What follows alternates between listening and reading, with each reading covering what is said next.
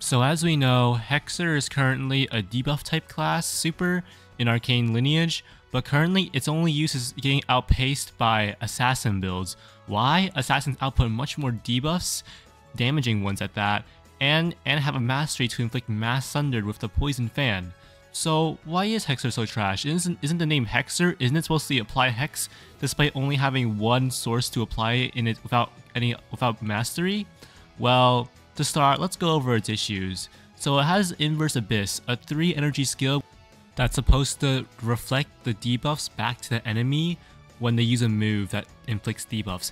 However, not all moves are able to be reflected, as seen with Alchemist Potion and many other moves. So I suggest to buff the Inverse Abyss simply by having it so you can't be debuffed while it's active or until all its charges are used. Also, I feel like it'll be a really good support if Inverse Abyss could speed up how fast your debuffs are going by like 2 times, so that'll be really useful. And despite the fact that it's called Hexer, it only has one combo at base in order to inflict Hex. In Abyss Anchor, which is a stun move, and then you have to subsequently use Dark Glare, which inflicts more debuffs, without using any other stuns before, which takes up 2 turns. This is very inefficient and makes Hexer very annoying to use. To solve this, simply make it so that Dark Glare has Hex built in, and make Abyss Anchor have hard stun, probably 1 to 2 turns of hard stun, because it has masteries that benefit off of people attacking right after you stun the enemy.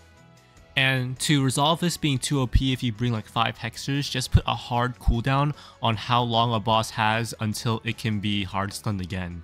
So yeah.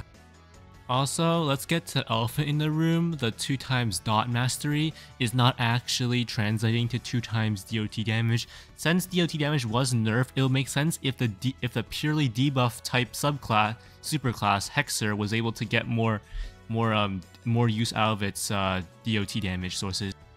And Hexer really needs something to solidify its use over other dot debuffers since it's specialized only for that.